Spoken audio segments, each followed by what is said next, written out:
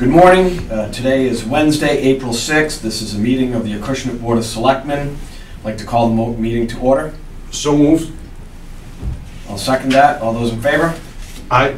Please rise to the Pledge of Allegiance. I pledge allegiance to the flag of the United States of America and to the republic for which it stands, one nation, under God, indivisible, with liberty and justice for all. Thank you. Today is, in many respects, a historic day in the town of Acushnet as we conduct interviews for the fire chief candidates. This is a small town, once in a generation appointment. So Mr. Farland, Tom Farland, and Eric Aruda, thank you very much for exposing yourself to the public, putting your credentials forward. I know that was a long process for both of you. You put a lot of time and energy into studying, and in some respects have built your career hoping for this moment. So for that, thank you very much, and thank you to your families. I think this process is one I'd like to publicly thank Chief Gallagher for his involvement in this, and I think this process should reflect his commitment to this town and his legacy that he's built. He's put in incredible amount of time, energy, blood, sweat, and tears to building this department into what it is now, and whoever his successor is will have incredibly big shoes to fill. But that said, I think the board is confident in either one of you to take that next step. So with that said, just so everybody knows what the process is, candidates have gone through a rigorous assessment, test taking process there that was used during the police chief appointment, and the town felt that was very good, very even-handed, and a good way to do this. In addition to that, there is the board submitted a number of questions, so there was a written component, and then there'll be the live questioning. Just so for today's proceedings, we did flip a coin prior to the meeting in the Selectmen's office to make it fair, so nobody was getting a leg up, either going first or last or whatever. And Mr. Aruda was the winner of the coin flip and has chosen to take the kickoff, and he will start the process off here with his questioning. Mr. Farland would ask that you leave the room, and then we will call you back in when it's all said and done. Very good. So good luck to both of you. You want to grab the podium? Sure. Thank you. Absolutely. So the board has chosen 4 questions that we'd like to put before you. Mr. Gasper and I will alternate. Again, hats off to you for the amount of time and energy that you put in. The information that you provided for us is really outstanding. And so with that, question number 1, Mr. Aruda. Well, actually, why don't you just introduce yourself first, who you are, and then we'll get into the question. Sure. Good morning, gentlemen. Good morning, Mr. Kelly, Ms. Leonard. Mr. Chairman, can you hear me okay? Yes. Excellent, thank you. So I'm Fire Chief Candidate Eric Aruda, been on the department with the town of Acushnet for about 20 years. I've been full-time with the department for 18 years now. And my involvement with the fire department, the training coordinator, have been since 2013, and that's my heart and soul is in this department, born and raised here in Acushnet, and I just appreciate the opportunity, gentlemen, to be standing here in front of you right now. Great. Thank you, Mr. Williams. Thank you. So this will be a good segue into the first question. You did give a little bit of a summary of who you are, but if you could just expound on that, why you're interested in the fire chief position. In your overview, please discuss your education, your training, and your experience in a little more detail. Sure. Thank you. It's a great question. So, to start off this question, why going for the fire chief? Well, we know the fire chief's retiring, and the town needs a fire chief. For myself, I'm a goal-oriented individual, always have been, very disciplined. And I'm a detailed, focused professional when it comes to firefighting. Some of my main focuses is on quality, to make sure that that things are done right and they're done well. My hard working and commitment to education and training is kind of my heart and focus. With having an educated and a well-trained fire department, it's important for the town, for the citizens, and for the department members themselves. We deal with a lot of different emergencies from time to time. We get a lot of phone calls that come in, and I get it. It's an emergency for someone, but if we have well-trained firefighters that work for the department, it's just a problem for us to solve. I've done some work over the past few years with a management role, looking at managing emergencies, administration of policies, being able to create some guidelines for training. We had a purchase of a new ladder truck, so I was able to create the guidelines for the training on that and the procedures to follow with that ladder. One thing that I feel that I've set myself aside from kind of the department, not aside, but just ahead. I've always pursued the career of being a leader, putting myself out there to be able to see what's needed, really, whether it's asked of me or not. I've always tried to pursue that, what's needed aspect, and just take that leadership role, step up, and mold my choices and my decisions that I've made throughout to be able to get to this position today. Thank you. Mr. Gasper. What has been your greatest challenge and greatest success as a member of the fire EMS? Yeah, that's a great question. Thank you, Mr. Gaspar. So, one of the greatest challenges that we have, and personally for me, and as chief, I'd be sure to really look at this and come up with a solution to it. It's really a no-cost solution. And I remember early on in my career, when we look at the structure of the department, it's the chief, and then there's 51 employees that are underneath the chief. And I look at, in the beginning of my career, I was trying to find out, we had some great leaders, we have some great and talented firefighters, paramedics, and EMTs in the department now. But I had to try to look to these leaders and look to see who to follow and kind of fit myself in to be able to set myself up for success. So one of the things that's challenging and to be addressed would be a mentorship program. Have some type of a mentorship program that establishes the core values that we have, and just really have a finer understanding of that, department-wide. And with that mentorship, it's going to create leaders, create opportunities for growth, and help really create an environment for learning and education to be able to move forward and really have a good direction.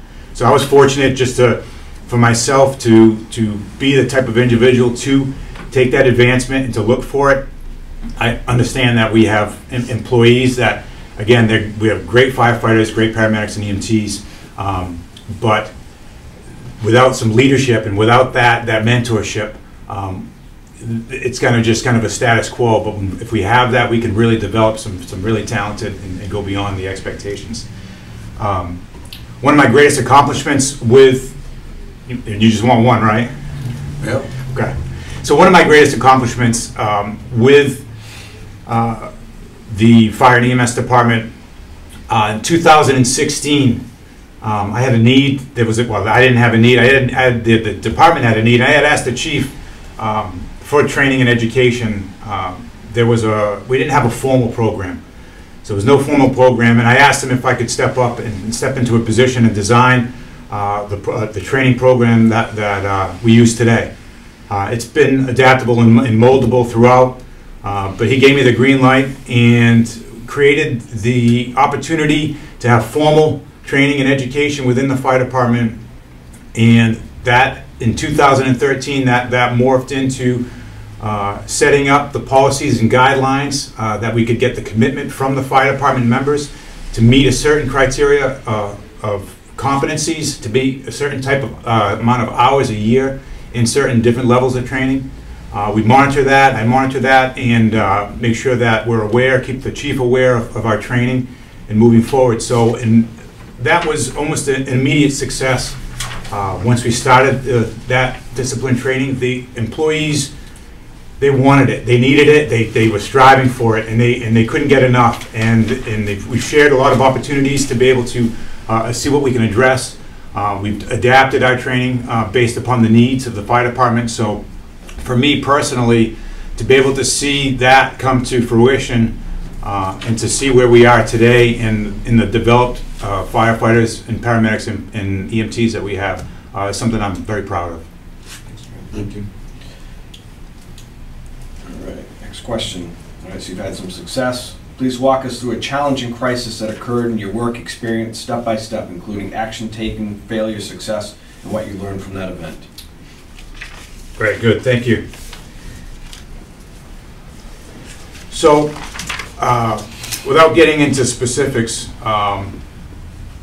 too specific of it, we had also 2016, and we had a challenging situation that affected the whole community. The fire department was directly involved, and the challenge was both physically and emotionally that we had to deal with. And it's a situation with a family in town. They lost 2 loved ones, and anytime life is involved in a lot of situations, it becomes stressful.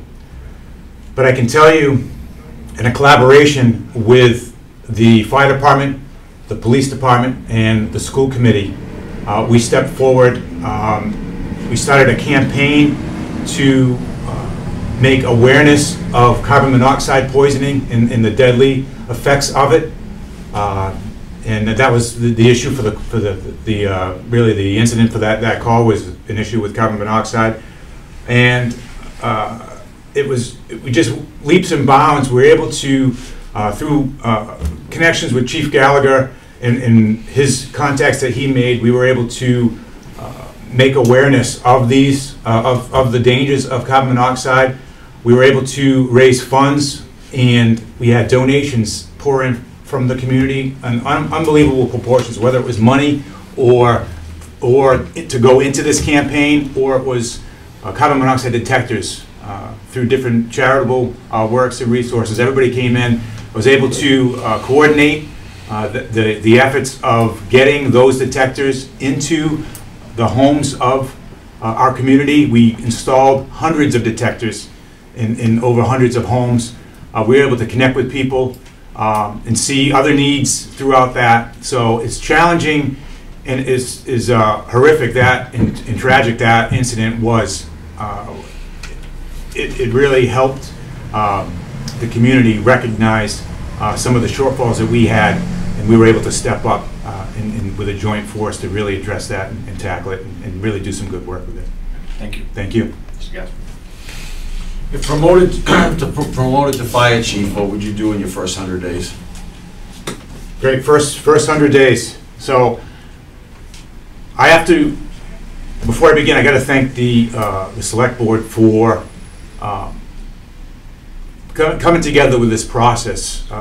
You guys are dedicated to like a planned successor, as if. So we have some time. There'll be a couple months probably that the next fire chief will be able to work with the current fire chief to be able to look at and address some issues and look at the needs. But within the first 100 days, it's important that myself get a handle on the new responsibility that is being the fire chief, that you really don't have particularly training until you're actually on the job for some of those really fine-tuned preparations aspects that you need. And one of the first goals of mine would be to establish a relationship with the Board of Selectmen, a professional relationship with Mr. Kelly, and Finance and FinCom, to be able to get a real aspect on the needs of this town, and we'll be addressing the needs of the community and the needs of the actual department members themselves. So I realize that good communication is really, truly an important aspect for success with that. So if we can develop that early on.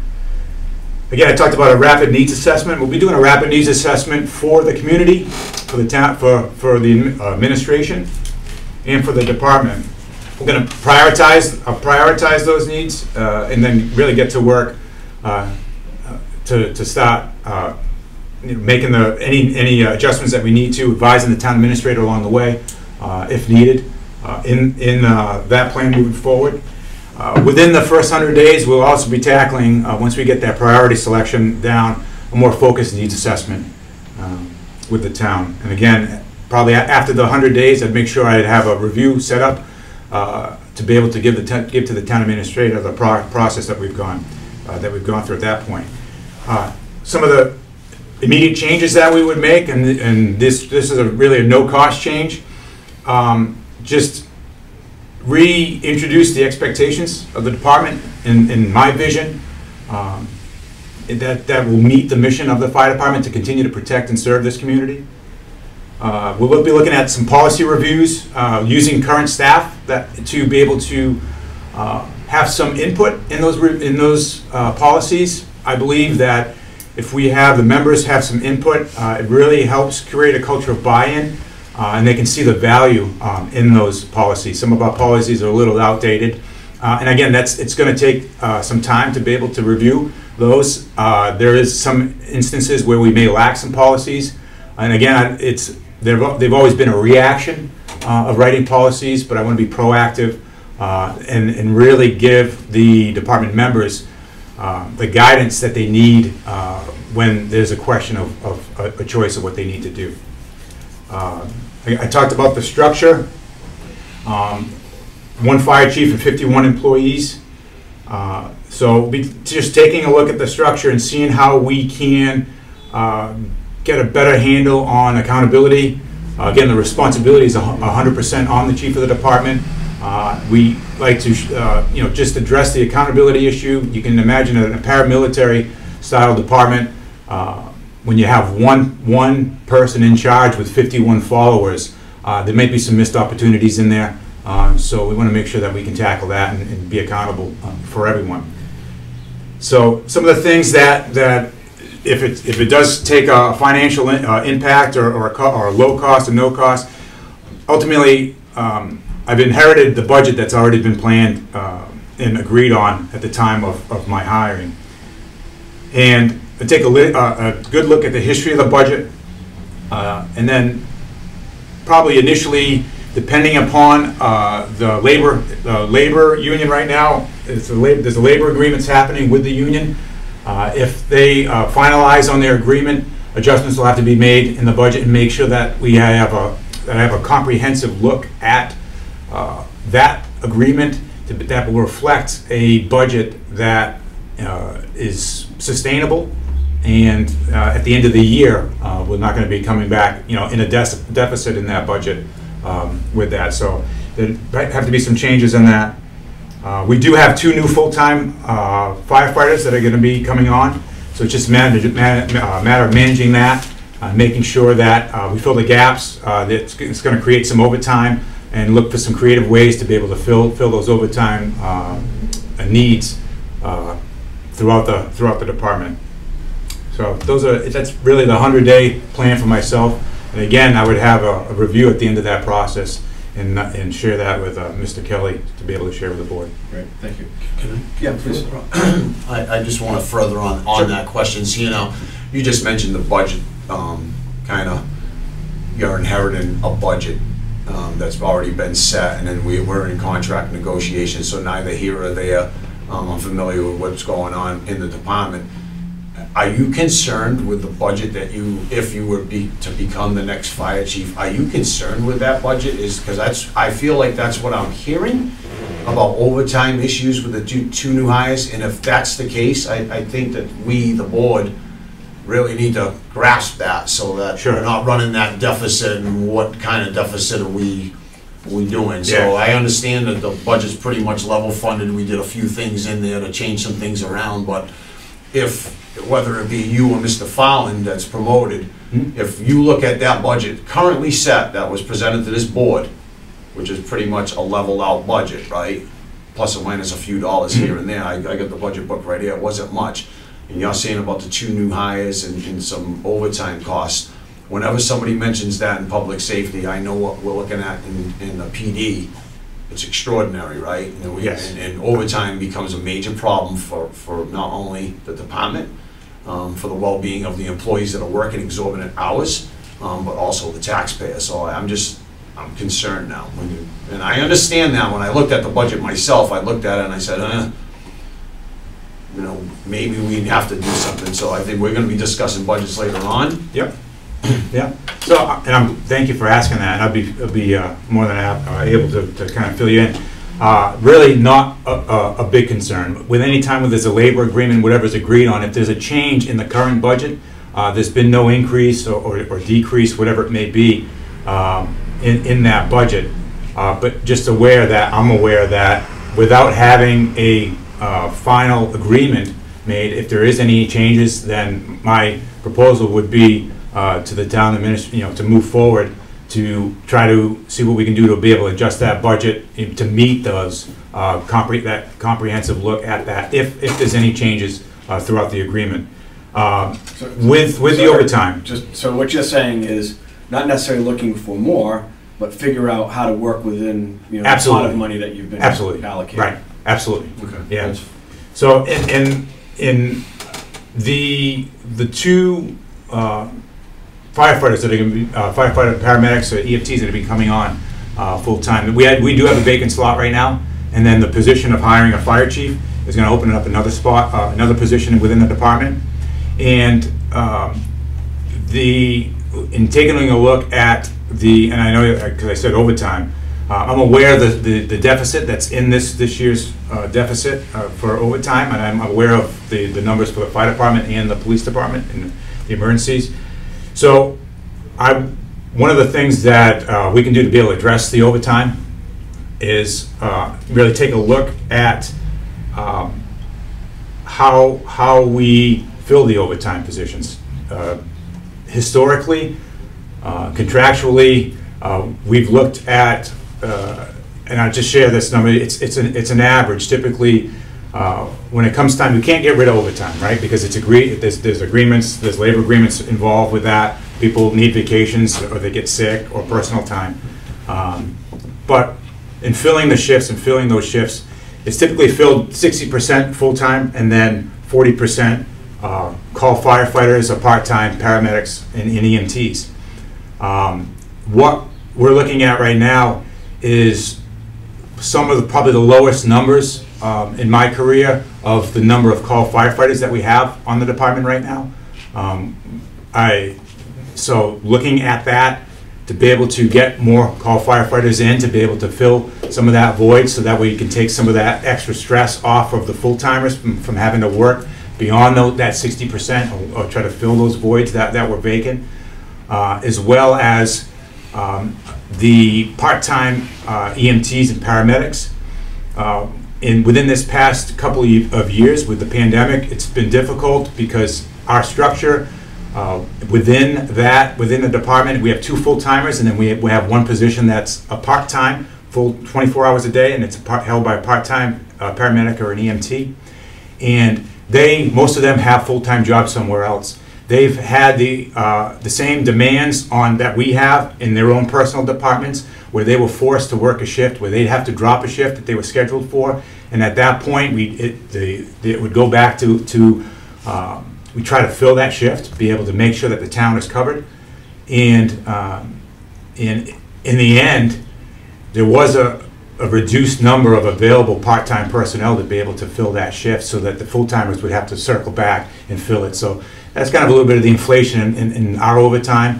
But we'll look at, if we hire more EMTs and paramedics part-time, there's no cost to the town to be able to hire them, because they get paid for when they do the work. There's no benefit package because it's a part-time employee. So I didn't want to scare you away with that. I just wanted to let you know that I'm aware of it, and we're going to work some solutions to be able to minimize any additional costs. Mr., we are coming up upon the allocated time for each candidate. Mr. DeRoche, do you have anything that I know you dealing with some laryngitis. Is there anything you want to comment on before we give Mr. Arruda the opportunity for a closing statement?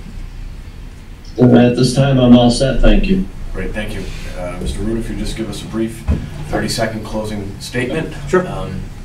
You bet. Again, thank you, gentlemen, for the opportunity to be up here in front of you.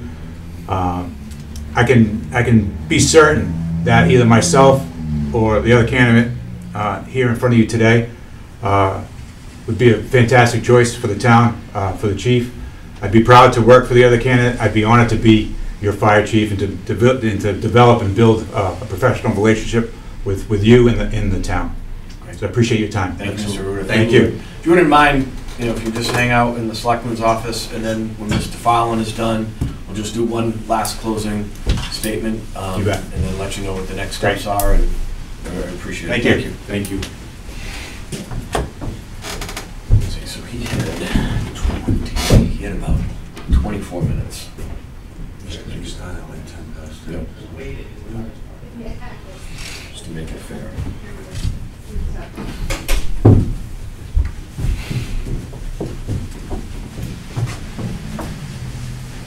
Mr. Fallon, Morning, gentlemen. how are you, sir? How are you? I'm okay. Mr. Moen is going to let you know what your time limit is now that you were able to go second. The first candidate set the time frame. Right, so the first candidate spoke for roughly 24 minutes, so in the interest of fairness, you've got the about 24 minutes to make your case. We've got 4 questions that we have pre-selected that we will ask you, and then we want this to be kind of a conversation. And again, as I mentioned earlier, I really want to thank you for putting yourself through this process and putting yourself out here. It's not an easy task. We have to do it every 3 years where all your credentials are out before the public, and people have to decide whether they like you or not, and I know that's not an easy thing to go through, so thank you very much for doing that. If you would just briefly tell us who you are, and then we'll get into the questioning. Okay. Well, Just, name, how long you've been with the department, so on and so forth, then I'll ask for a little bit more detail. all right. My name is Thomas Farland. I've been with the town for 22 years. The first 6 of which I spent at EMS when it was a 3rd service. And in February of 2006, I joined the fire department under Chief Gallagher, and I have been there ever since as a firefighter paramedic. Great, thank you. All right. Tell us, give us some work experience, your general overview of yourself. Tell us what interested you in applying for the fire chief position. In your overview, please discuss your education, your training, and experience. So expound on sort of how you've teed it up for us this morning. Sure. So as I said, I've been with the town for 22 years. Initially as an EMT, then as a paramedic, and then as a firefighter paramedic.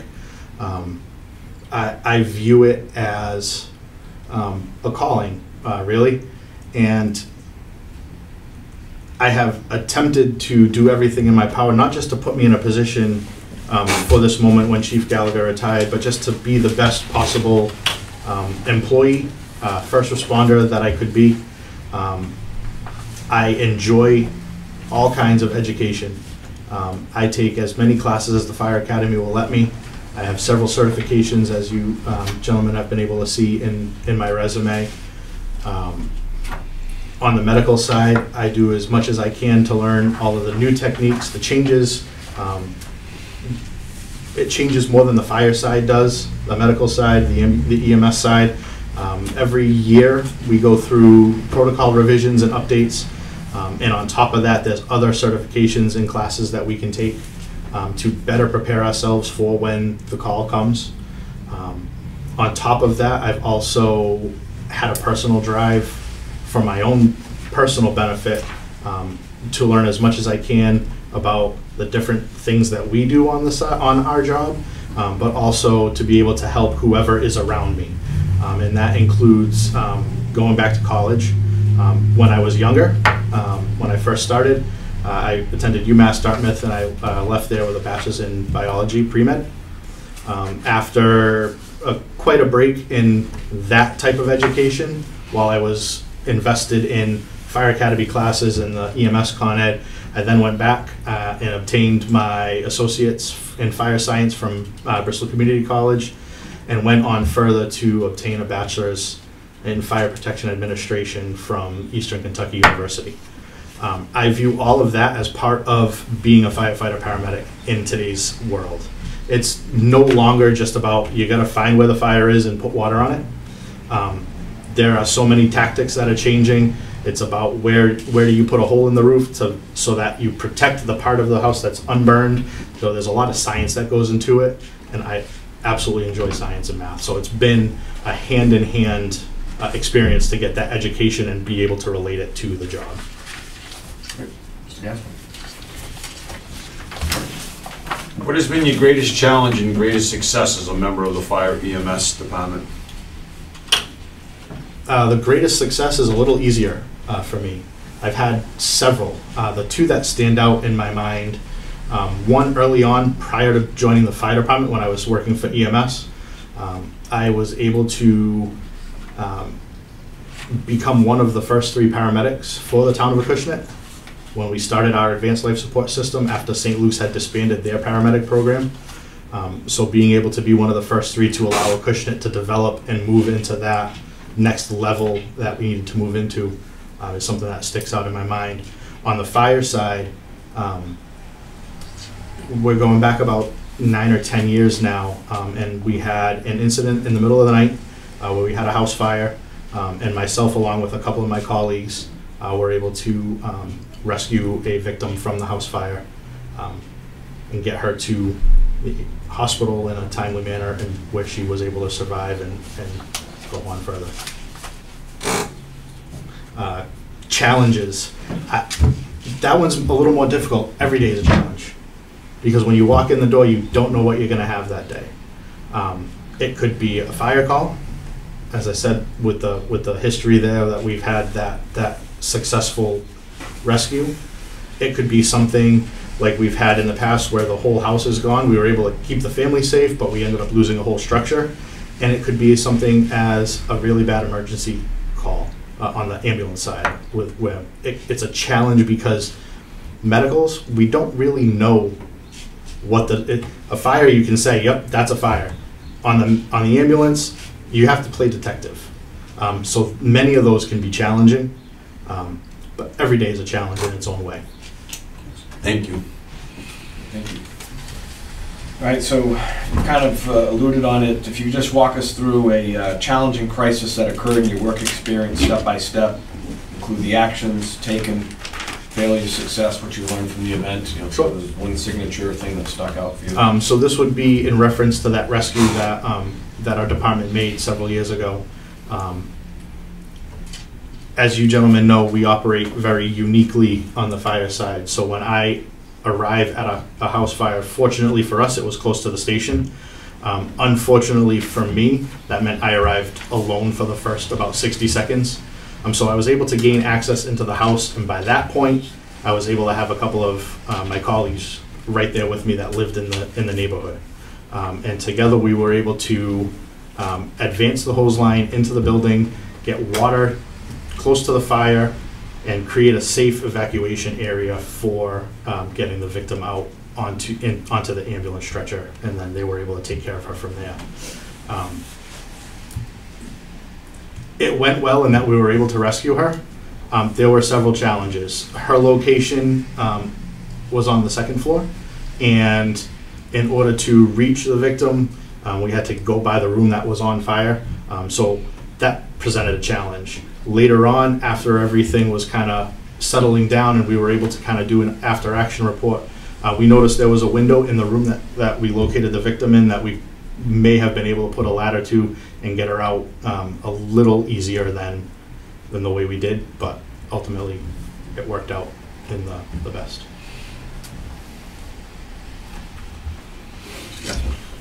If promoted to chief, what would you do in your first 100 days? In the fire service, and I'm sure in your careers as selectmen, 100 days seems like a lot, but it's not a lot. Everything takes time. We have several projects that Chief Gallagher has started that will be continuing. My goal for the first 100 days is to be able to continue on where he left off, with those, but begin to look further into the future. We have a lot of good employees that we currently have. And the most important part of my first 100 days is going to be getting in touch with all of them and just relaying where we want to go for the future, what my expectations of them are, and how I plan to operate. I might not be identical to Chief Gallagher. I don't think any two people could be, especially with Chief Gallagher. He's done so much for this community. My goal is to just tell them what they can expect of me and let them know what my expectations are of them, and to continue to keep the wheels moving in the direction and not cause any stumbling blocks. Thank you. In our last, so we kind of touched on budget. Mm-hmm. So maybe just give us a view of, kind of going off script, but your view of the budget and how you would deal with what you're dealing with now, or so on and so forth. So budgets can be tough, and just like with our own personal budgets, we want to do so much, but we're restricted by our budgets. And that's the same with a department as it is in your personal life. You may want to go to Hawaii, but your bank account's telling you no. Or we may want to buy a brand new Cadillac fire engine, but the budget says whoa. So the aspect of that is to work with in the means that we have, knowing we have, EMS reserve receipt account that brings in money, and knowing that, we're fortunate in how we operate, where the town is good to us, both you gentlemen and the townspeople at town meeting. And we need to look at what our needs are and prioritize where the spending needs to happen to get the biggest bang for our buck and make the most impact for the least amount of money, so that we can continue to help the town's people on the fire side, but also help their wallets on the tax side as well. Jasper, anything you want to touch on in that regard? Now, Mr. Aruda brought up some concerns about looking at the budget, and that's what spurred my question off of the regular questions about should we be pumping the brakes. We're going to be discussing budgets today. And, you mentioned some overtime because of the 2 new firefighters, and that always is as you know, my background is finance. I'm always concerned about the available funds that we have for budgeting. Absolutely. We're going to get into some of that dialogue later on. I know it's, everybody has needs, as you both mentioned, and other departments have needs, and like Sarah Gomes is here from the school department, everybody has needs, but we only have so much money to fulfill those needs on top of all of our fixed costs, and again, the union agreements, contract negotiations, things of the like. So, I heard that, my antennas went up. If we need to trim, we can trim some in some other places. If we need to allocate a little bit into different budgets, you're going to take from Peter and pay Paul. Yep. If that's what it takes, that's the decisions that this board would ultimately make. Ultimately, they are our departments, right? Correct. And we try to do our best to work with the department head to figure out if the needs are real, or it's just something that they would like. Right. And what's the necessity of that need versus can it wait another year and let's figure it out, right? So it's just, again, there's only so much money to go around. And I know there's been some discussion with Mr. Kelly over available funds and estimating revenues lower than what they are and everything else, but you can't just say, well, this is what you're collecting and next year you're gonna have the same amount. You don't. Right. Especially when it comes to excise tax. I'll do more on that later. I've already done that conversation in my previous meeting. So I just didn't know if you looked at the budget, because I know the chief had put it forward. I know it's a pretty level funded budget for a department, fire EMS.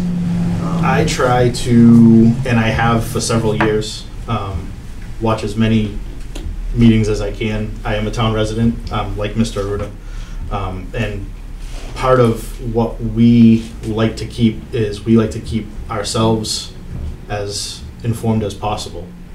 And for the last 2 or 3 years, on top of just that own personal kind of interest in how the town's doing and how our department is doing, Chief Gallagher's been slowly bringing us in and kind of shaping us, knowing that as the 2 senior members of the department, we were most likely going to be part of the future. And budgets are always a challenge. Just like with my home budget, if I could have unlimited funds, awesome. Same thing with the department. If we could have unlimited funds, hey, throw a party. That's not the reality. So the reality is we got to look at what we have internally in our budget and the available funds and see what fits and what doesn't. That's always going to be the challenge today, 5 years from now, 10 years from now, 100 years from now. We're only limited by that. We have a lot of very talented people on our staff, career, part-time EMS employees, and call firefighters, and they've done some amazing things with the limited budget, and we've gotten creative and we've done a lot of good things, and I don't see that changing anytime soon. Would we like to have more money in the budget? I'm sure all of us would. I'm sure each department head would as well. It's just a matter of being able to take what is there and figuring out how to best use it and make it work without going backwards. Great, thank you. So, Tom, if you want to give us a brief 30-second, I'm sorry, Mr. DeRoche, I apologize. Do you have anything that you want to say or question? Well, I had no question the first time, so it'd probably be unfair if I asked one at this time, or would we have to bring in the other candidate to answer it? It's up to you, It's a Dave. ruling on that. It's, I think in fairness to both candidates, you know, if you've got something that you want to introduce, in fairness to both candidates, I would ask that we give the other candidate. Well, I just had a general overall question in the sense of what do the candidates consider the roles of a fire chief, you know, in general as a manager, as a management role. Okay, Mr. Farland, you heard that? So as management, in my opinion, the role of the fire chief is many-sided. So obviously it's the overall day-to-day operation of the department that you're responsible for. You're also responsible to the Board of Selectmen, the town administrator, with respect to the budget and all of the duties that lie within there. But more so, I think the responsibility is more to the employees and to the citizens of the town. As management, yes, we're supposed to lead, but how we lead is the telltale sign of a good manager. A good manager is going to want to make sure that every single one of his employees succeeds. They're going to encourage. They're going to hold accountable, which is not something that gets done a lot in today's society. We have to hold each other accountable, and I would argue that it's just as important for me to expect my employees to keep me accountable for the things that I say and the actions that I take. I would hope that that is the case. That is one of the most important. We can't have a successful fire department with just a good leader. You need to have a good crew, and the way to have that crew is to encourage growth, encourage improvement, and hold everybody to the expectations. And the expectations need to be the same for everybody. Thank you. Mr. DeRoche, is that? All right, thank you. All right, Mr. Farland, you got a 30-second All right. closing statement, and Lisa, if you could maybe go let Eric know. We've got one more question, then we'll wrap it up. I just want to thank Chief Gallagher, you gentlemen on the Board of Selectmen, Mr. Kelly, for the opportunity that we have in front of us today. There are many departments throughout the country where an internal candidate is not necessarily looked at. And your commitment, Chief Gallagher's commitment to mentor Mr. Arruda, myself, and to look internal at the qualified candidates that we have, I just want to extend my appreciation of that. No matter the outcome, this department is in really good hands for the next 10, 15 years. Great, thank you, Mr. Farland. Thank you. Thank you, gentlemen. Mr. Arruda? Yep, I told him what he's. Yeah, Tom, if you want to grab a seat. I'll grab him. Okay, thanks.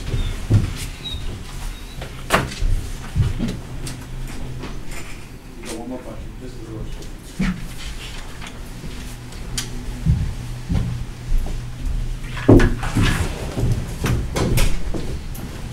Thank you, Mr. Ruda. you're welcome.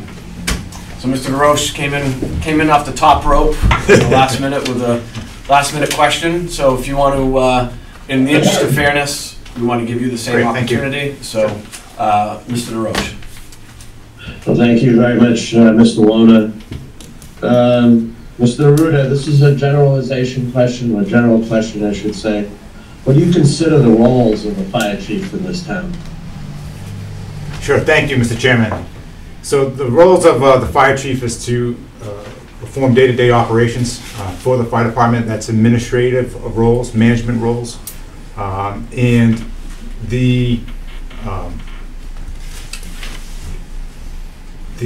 managing the budget of the fire department, the personnel, and getting a handle on definitely the budget, the personnel, and like I said, just the day-to-day operations, being a leader, being a figurehead for that department, and being responsible for the department, but responsible to the Board of Selectmen, responsible to the community, and to the members of the fire department themselves. Thank you.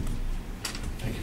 All right. Very good, thank you very much. Thanks. Lisa, if you can just grab Mr. Farland. Sure. Sorry for all the back and forth. No, We'll that's have both of you. Sure. We'll just do a final Thank you. closing statement from the board.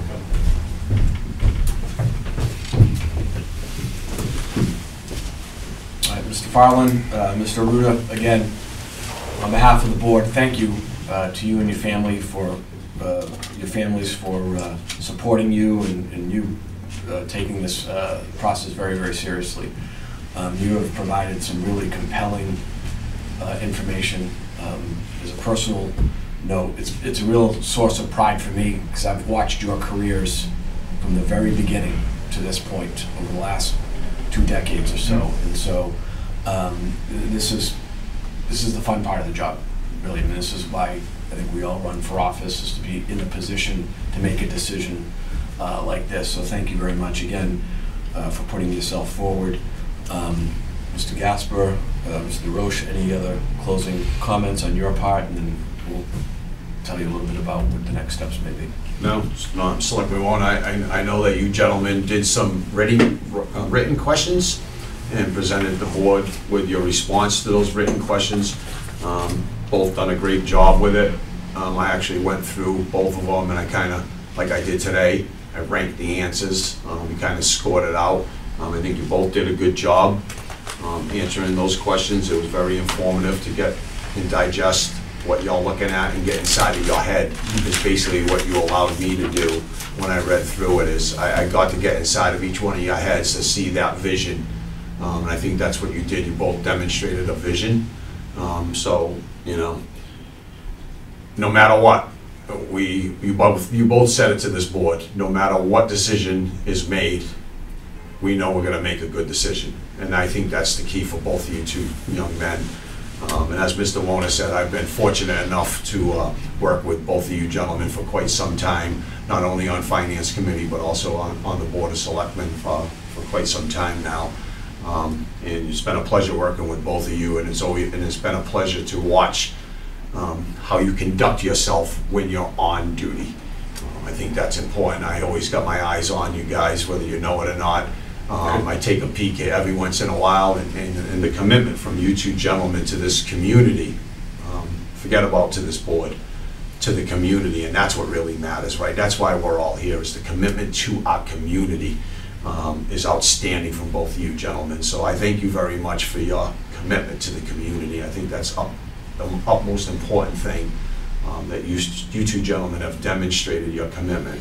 It's unbelievable, so thank you very much for that commitment. Thank you. Mr. DeRoche? Yes. Yes, Mr. Warren, I would like to relay to both candidates my appreciation for their pursuit of this position. I consider both extremely qualified, and my hope is that this transition maintains the quality and integrity this department has grown to have. Thank you. Great, thank you. Thank you. Thank you. Through the town administrator, we relayed that because this is such an important decision, there's so much content, so much information. Me personally, I'd like to go back to the tape and review the interviews and really put the time and energy behind making my vote. And I think the board has communicated the same to Mr. Kelly, and Mr. DeRoche has indicated, because he couldn't be here personally, that we'd like to defer this decision until Tuesday, which is our next regularly scheduled Board of Selectmen meeting. So with that, thank you very much. I would ask that you guys come up. Let's take a photo together. Please. Because I think, again, we're all in it together, and it's an important day. This interview process for mine is just as important as the appointment itself. Thanks, man. Thanks for coming. No problem, You're excellent. Here, you two gentlemen in here, shake hands, and then we'll be on the Before the fight. Great. Thank you. Thank you. Thank you, gentlemen. Thank you, Mr. Chairman. Thank you very much.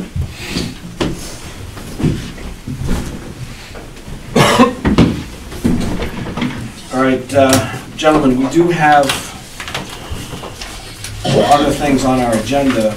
I would just ask that before we go into the budget, I do have I do ask if we just take a brief recess, because I have a personal item that I've got to address, make a phone call on. I apologize, but there are 2 new business things I think we can get through pretty quickly, and then when I come back, it should be about 10-15 minutes.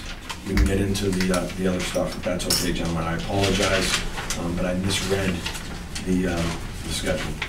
So with that, we've got a reserve fund transfer for a police electronic fingerprint machine for the total of $9,093.10. This was a CARES Act proposal that was not funded, and it was a commitment that we had made a while ago.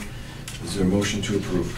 I'm sorry. Mr. Warner, yes. The reserve fund transfer, It it says 9,000, but on the board it says for various speed zones on the reserve fund transfer. So On I the know actual sheet? Yeah, the agenda says, and I believe this is the real purpose for a fingerprint machine, because Yes. I believe the chief came in under the CARES Act, Yeah.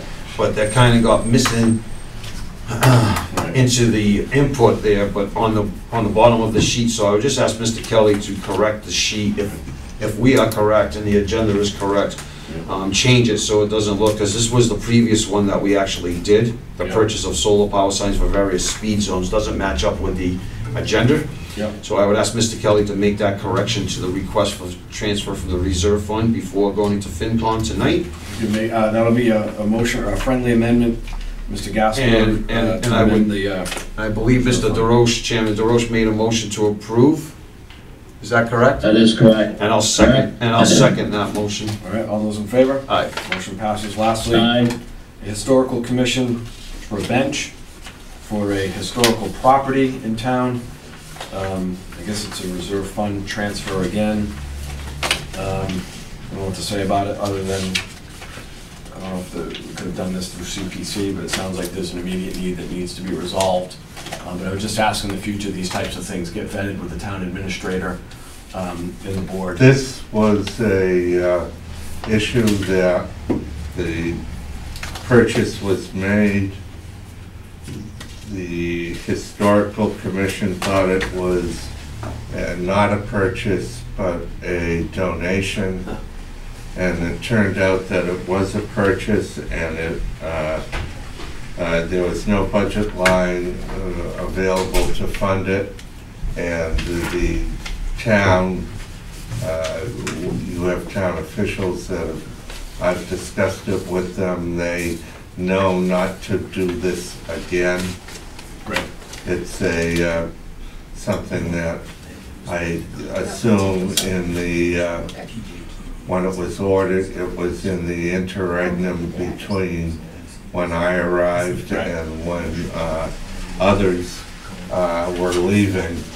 And so it's something that shouldn't be done, but again. Okay. Mr. Warner, it sounds to me like we have no choice, really. That's right. This is a situation where the historical commission thought it was a donation, and they got a bill for it. The bench has been made And installed. and installed. So I'll make a motion to approve. Mr. DeRoche? I'll second. All those in I'll favor? second that motion. All those in favor? Aye. Motion passes. Aye. All right, last one under new business is, as you know, we need an interim town moderator. And there is an election coming up. Our town meeting is May 9th. Fortunately, we have two candidates who have come forward, Mr. Mike Garnett, and Mr. Les Dakin. Both excellent candidates. Gentlemen, I don't know how you feel, but Mr. Dakin has served in some pretty important positions in town, understands town meeting, understands how things operate, the warrants, so on and so forth, as a former selectman and an assessor. And to ask that the board endorse Mr. Dakin's candidacy to serve as town moderator. Mr. Warner, I would, Mr. Chairman. With Mr. Dakin's past experience as a selectman in town of Acushnet and his experience in town meetings, for this appointment, which would be for this fall town or the spring town meeting, I would put forward his name. Thank you. Is that a motion to appoint Mr. DeRoche? Excuse me? Is that a motion to appoint Mr. Dakin as a town moderator for the May 9th town meeting, if that's May 9th? Yes, please. Yes. I'll second that motion. All those in favor? Aye. Aye. And I would encourage Mr. Garnett, if he's really interested in being town moderator longer term, if they can do a write-in campaign, or perhaps next year they can be on the ballot. Right. Okay. Very good. Gentlemen, as I mentioned before, I do have a personal item that I have to attend to. Shouldn't take more than 10, 15 minutes, hopefully. Can I have a motion to have a brief recess? So moved. Second? Second. A second, and we will reconvene. Thank you. All right, thank you for that opportunity to recess. We'd like to, I need a motion to come out of recess and reconvene into regular session. So moved. I'll second that. All those in favor? Aye. All right, motion passes. Aye. We've got budget discussions. Turn that over to the town administrator. Mr. Chairman, as you know, at your next meeting, the board has to vote to close the warrant. We are still waiting for DOR to certify our free cash. Target number is approximately $1.5 million. But I'm not going to be able to put actual numbers to the warrant articles concerning capital expenses or stabilization funds until we get a certified number. So that should be for the next meeting, but as soon as I do, I will forward under separate copy what we have. I also, at the direction of the board, decreased the revenue estimates by $150,000 for the excise tax. And I had a meeting with the superintendent of schools and the business manager, and then a subsequent meeting with the school committee's budget subcommittee to inform them of that fact and ask that they consider any possible cuts from the school budget between $50,000 and $75,000. We had a discussion. I explained how the revenue estimates are just estimates, and we wanted to make sure that when we passed the budget, it was not an out-of-balance budget. It's my duty to present a balanced budget to the town meeting, or to show the town meeting a budget that is out of balance and what the town meeting would have to do to put it into balance. The town meeting must pass a balanced budget. I have talked to the board, and on various items, and I've presented to the board recommendations of items that we could cut to the amount of 74,000 and change. That nothing's definite because we have to have the board's input. It's getting to the point, since this budget I've got to verify every single figure, that between now and next meeting, I will be going over to see the records of the past budgets and making sure that the actual budget that's presented to you is accurate figures. I am waiting for the school department to get back to me. They have a number of meetings scheduled between now, before your meeting on the 12th, because I would not like to go to town meeting with a budget that needs to be changed on the floor. That's correct. Ms. Gomes, I know we mentioned a lot of school-related stuff. I want to give you an opportunity if there's anything you want to say or not. No, not at this time, but we do have a subcommittee meeting on Friday. Great. To discuss our next steps. Good. Mrs. Roche, anything you want to offer? You're on mute.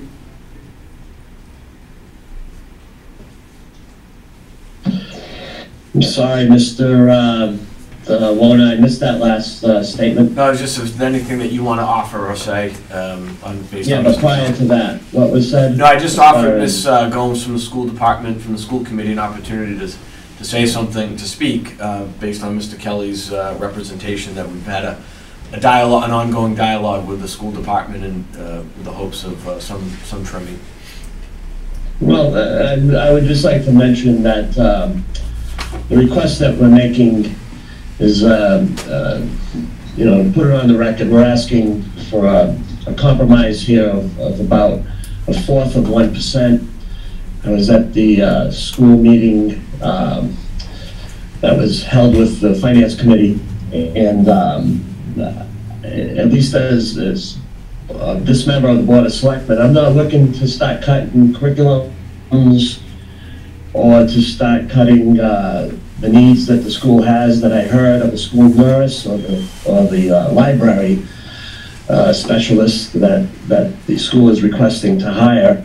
What I am looking, you know, hoping that we can accomplish is that, you know, we can trim that's 75, 50,000 as requested by Mr. Kelly from other parts of the budget that could be considered. That's all I have to say about that, and be open to continuing this conversation with the school committee to try to come to a balanced budget by town meeting. Thank you. Mr. Gasper? I would just ask, I know we got other business on the table, Mr. Wona, but I would ask Mr. Kelly, we have to go to print with the warrant in the budget. You have to vote to close and approve the warrant at your next meeting on the 12th. That includes all of our budgets, because FinCom's gonna meet the Wednesday after, and that's it. So would it be prudent to say that maybe we should not have any further discussions on the new spreadsheets that we got for the budgets and concerns for today, and we'll do that on Tuesday? I would say you folks have some recommendations I put before you. It's all fluid. I would appreciate any input individually from the members. If there's something that you consider I shouldn't do, please let me know. If there's something you consider I should look at, please let me know. Well, the board has some options. We kept several budgets open, not many, but several budget, bigger budgets, right, open. I'm getting to look at some of these things that Mr. Kelly did. You can reconsider others. We can reconsider others, and I just want to mention to the chairman and Mr. Wona, the board, that we have to have a dialogue with DPW, because we did get notification from the city of New Bedford with increased rates in sewer and increased rates in water. And I don't believe that these budgets will cover that increase, so. That's separate from the operating. That's correct, it's separated from the operating budgets, but it is 2 budgets that we need to have them in at our next meeting, because there may be adjustments to these, and you, as everybody should be aware of, you can't deficit spend in an enterprise fund, so. We have to make sure that there's appropriate funding in our enterprise funds to cover the budget, and I know that the budgets will be impacted, especially sewer, so we'll have to do a rate adjustment. Unfortunately, we'll have that dialogue with Mr. Menard and Ms. Silva next week. I just wanted some clarifications. We talked about that excise tax, and there was a discussion with Mr. Kelly, I guess, from the school and the FinCom, and everybody's concerned about using more realistic revenue numbers, and the one target number that's been out there is excise tax. I talked a little bit about that last time, and being very uncomfortable using what our collections were, 1.672, and we were about to budget 1.6. It's unrealistic because it's a sliding 6-year scale. Everybody needs to understand there's only so much money to go around, and that money that's going around is the Prop 2.5 levy increase that we're able to go, which is about $500,000, and then our new growth, which fluctuates every year. And we should be using more of a 3 to 5 year running average of new growth, because if you've seen a couple of years ago, we had a big spike in new growth. It was like 734,000. This year we got 400,000. So we went and budgeted with 700 last year, but we only collected 400 in new growth this year. The math just doesn't work, right? You can't just use that. You need a 3-year average, a 5-year average of new growth. Say this is what it is based on an assumption. I know everybody wants more realistic numbers, but it's a moving target every year. We don't know what that number is, just like excise is. So using the numbers that are really knowns, that's what we need to use. I know that the school department's a big percentage of the overall town's budget, so we would expect them to need more money.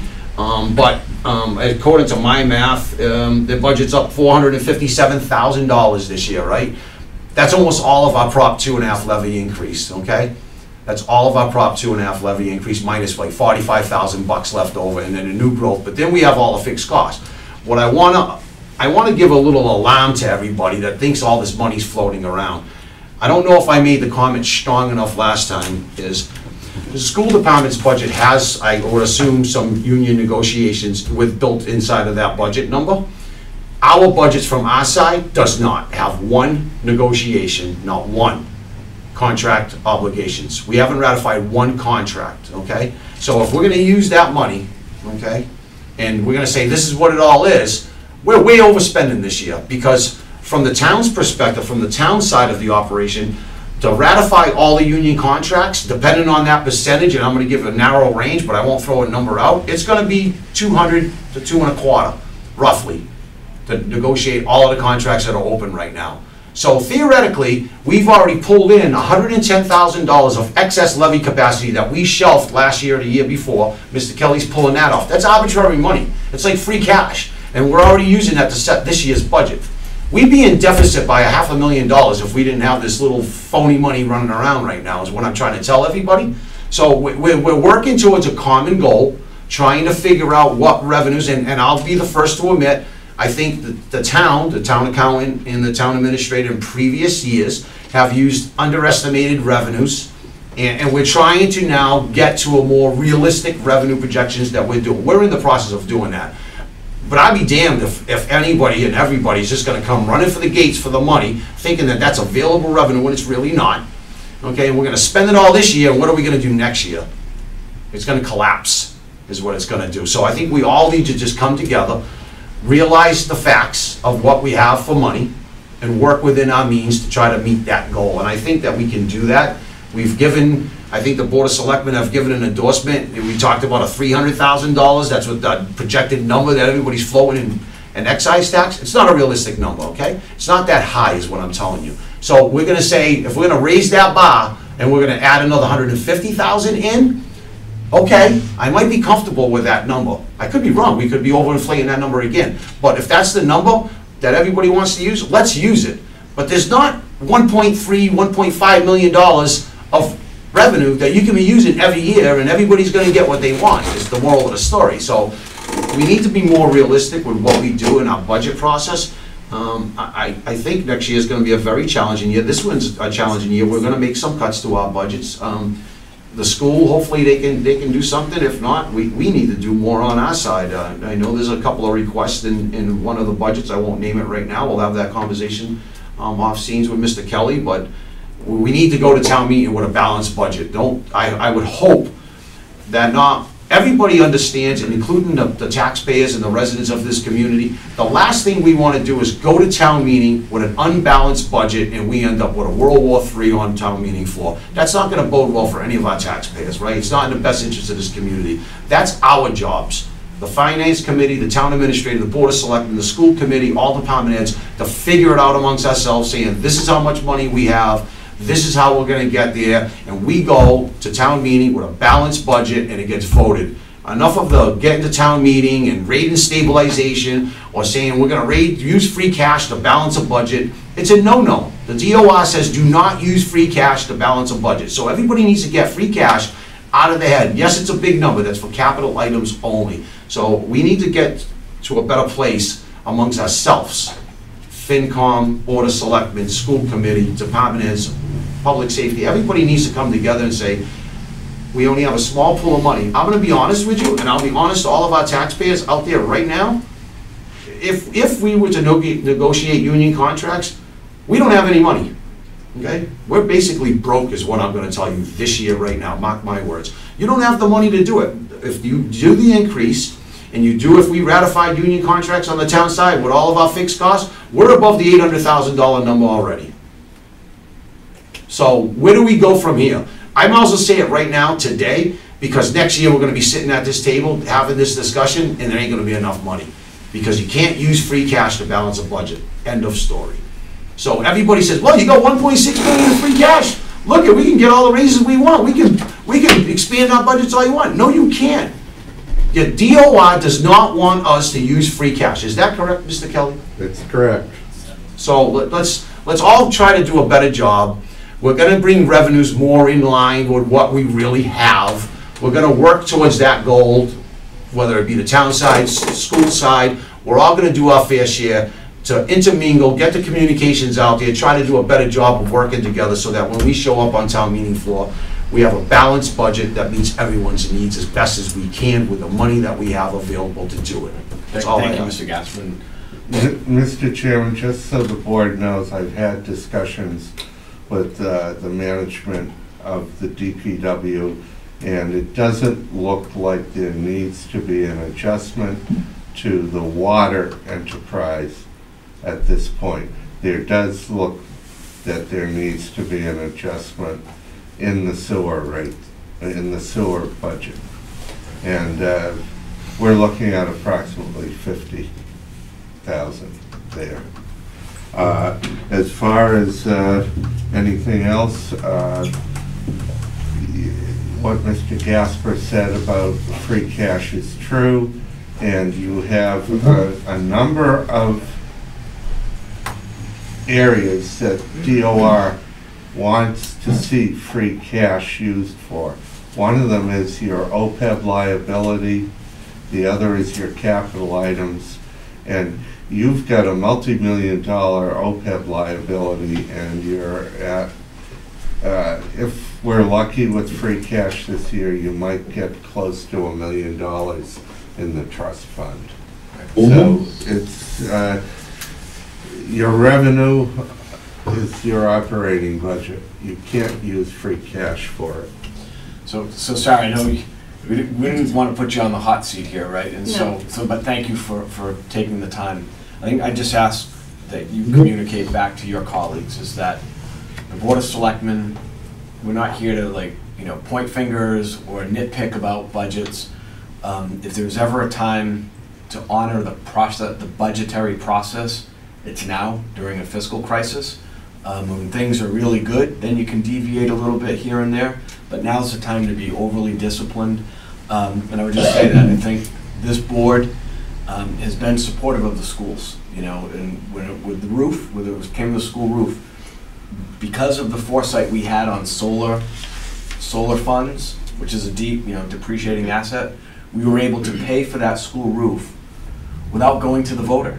and you didn't have to expend political capital on a roof, right? And so all we'd ask is, we're not asking of the school department anything more than we're asking of ourselves. And so you guys have always delivered on that part, and ask you to continue to do that. So, that's the message. Okay, I will absolutely do that. Can I just say two things? Of course, yeah, please. So, being part of the school committee for the past 6 years, it seems that, and I'm talking personally, not as, I don't want to talk as a subcommittee chair, that our town is never in a fiscal good position. It's true. Every year. 100%. And so even with the ups and downs of our economies, I'm a mortgage banker, I understand how it goes.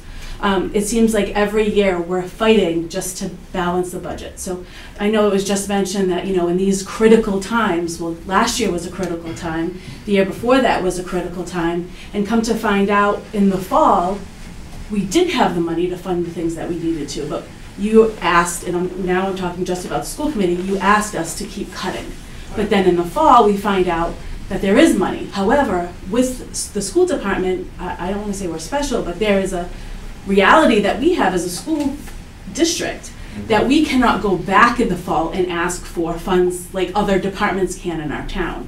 So I just want to make that aware to our selectmen that literally this year we knew, that it was a critical time again, and we completely understand that that's how this town works, that we cut every possible thing that we could, hours upon hours. And Dave, we said that, right, in our meeting with FinCom, like we cut everything that we possibly could, to the point where if we cut anything less, we would start taking away important things that we need for the goals of the school.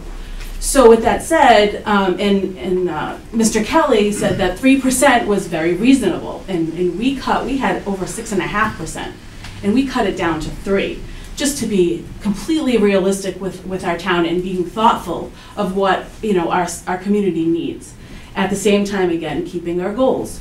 So with this 3%, we thought we did our due diligence. We really did. And again, the 2 meetings that we had with Mr. Kelly and with FinCom, 3% was considered reasonable. Then we find out next week that we need an additional $75,000, which just happens to be one of the new positions that we really need for the elementary school, right? Well, we can't get rid of that. We need that. The elementary school needs a librarian, needs a media specialist. We really need this. So it's what might possibly happen, and again, I can't say for sure since our budget meeting is not until Friday, but the only way to fix this without eliminating something or removing something that is truly important is to prepay tuitions for the following year, which rule of thumb, and Mr. Kelly, correct me if I'm wrong, is we shouldn't be doing that. That's kind of like using our free cash, if you may. So that's the only thing that we can think of that would help you balance the budget. So again, we're trying to be thoughtful, but at the same time, I personally don't want to hear that we cut this or prepaid tuition, and then find out in the fall we have another $600,000 that we could have spent.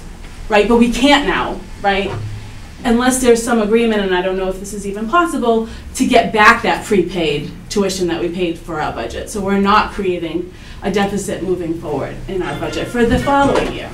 So again, I'd just like to put that out there to the public, like we are really trying to, and Kristen Flynn and Dr. Bailey, myself and Jennifer Downing, hours upon hours trying to cut as much as we possibly could for our community. But at the same time, keeping the goals of, we have 37 new houses being built in our town. They're all 3-bedroom, 2-bath at least. Families are going to be spending $600,000+ to buy these homes. They're gonna look at our school system. We cannot ignore the school. And 3%, in my opinion, and in my colleagues' opinions, is very reasonable. So I'll leave it at that. Totally. We don't disagree with the priorities. You ran for the school committee because your sole priority is the schools, and you're just doing your job, right? In your view, and. But I do want to work together with the town because I know we are a team. But again, in past experiences, when we're really sharpening our pencils, we find out in the fall that we didn't have to sharpen them so much and remove things from the school that we really need. I think as Mr. Gasper said, if you've got one-time expenditures, right? And that's the difference. It's programmatic, and then the fall is usually, it's a one-time hit. If it's a truck, it's this or that. And the school can't do right? that. The school can't do that one-time hit. Well, you're Don't forget we saying, have, you're saying in the fall, and we could be making, look, I just said, we haven't ratified one damn contract on this side of town, understood. okay? So that's our business, but we haven't ratified one contract on this side of town. And let's just call out a number, don't really care. Just call it $200,000 that we haven't factored into this budget, okay? So if technically, if we were to go to town meeting in the fall, as you were just saying in that description, we technically are falsifying our budget because we haven't provided town meeting and the taxpayers of Acushnet with a balanced budget now in the spring, okay? Because it's not balanced, because we haven't ratified one contract. And then what's happening in the fall is you've eaten up all your revenue because of what you budgeted for, and now you're going in the fall to ratify those contracts and you're doing it with free cash. Again, you're not supposed to be doing this. No, we're not. So see, that's the point I'm trying to make, Sarah, to everybody out there, not just you, and just because we're having a conversation right now, to everybody out there, there's only so much money to go around. And we're falsifying what we're telling people and the taxpayers that we're not. So now we explode the budget. Come the following year, you have a $200,000 deficit, because if we were to ratify all our union contracts, and if we were to do that in the fall town meeting, it should be only used for capital purchases, if we have a fall town meeting, right? And yes, you would be able to come, if you have anything in your budget for capital requests, you don't need to have that, because you could say, well, we got $100,000 in capital requests, but we're gonna hold off and we're gonna go to fall town meeting and ask the board and put on an article for $100,000 of capital equipment out of whatever free cash we have. And I know, I'll speak for myself, we've done it before, this board has supported the school committee before on capital requests. So that's not true that the school committee can't go to town meeting in the fall and ask for money. You shouldn't be asking for budgetary money, but for capital money, Correct. absolutely. Right, but I'm not talking about capital improvement. I'm talking about our budget. We cannot, our capital, we have 2 items that the school committee approved, and if that, I think it's $150,000 for the driveway and for some roof repairs. So yeah, we could, but how many years have we not had a fall meeting? It's been 3 years since we haven't had a fall meeting. So that's why we haven't asked. You know, Brian knows. I get it. So I mean, we can't go. Are we having a fall meeting? I'm not sure. But in the past, we always have. You know, 3, 4, 5 years ago we had it, but the school didn't even have capital improvements. It wasn't even existed until Brian Noel brought it to our attention. So again, I mean, that's a whole other different story, but now we're getting in order. Thank you, Sarah. We're Thank paying you. Jeff Blake to listen to our budgetary discussions, so. And I have a meeting to go to So as well. thank you very much, Well, Sarah. thank you, Really Sarah. appreciate it. Good conversation. Good luck, gentlemen. We'll be in Thank you, touch. thank you. Right. All right, so now we have to go into executive session. It's a joint meeting of the Board of Selectmen, Board of Health, and Soil Board. The motion is, I move the board enter into executive session under General Law, Chapter 30A, Section 21A3, to discuss strategy with respect to litigation, P.J. Keating, 72 South Main Street, Acushnet, Mass., because an open meeting may have a detrimental effect on the litigating position of the public body, and the chair so declares. The board will not return to open session. It's just a roll call vote of the Board of Selectmen. I need everybody else. You need a roll call vote of the Board of Selectmen, then you have to do it again for the Soil Board, Okay, and then the Board of Health has to do it. all right. Mr. Gasper, Yes. Mr. DeRoche, Yes. and I am a yes. So now I'm going to read the same thing for the Soil Board. All right? To the Soil Board, I move the board enter into executive session under General Law, Chapter 30A, Section 21A, Subsection 3, to discuss strategy with respect to litigation, P.J. Keating, 72 South Main Street, Acushnet, Mass., because an open meeting may have a detrimental effect on the litigating position of the public body, and the chair so declares. The boards will not return to open session. Roll call vote of the Soil Board. Gasper's a yes. Mr. Gasper? Mr. Roche?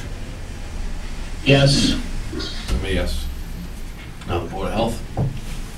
Gotta get. Okay. This is our April 6th Board of Health meeting. This is a joint meeting with the Board of Selectmen, Board of Health, Soil Board. It's an executive session under GL C30A 21A3 to discuss strategy with respect to collective bargaining or litigation. If an open meeting may have detrimental effect on the litigating position of the public body, and the chair so declares. The boards will not return to open session. I will conduct a roll call vote. Mr. Maderas?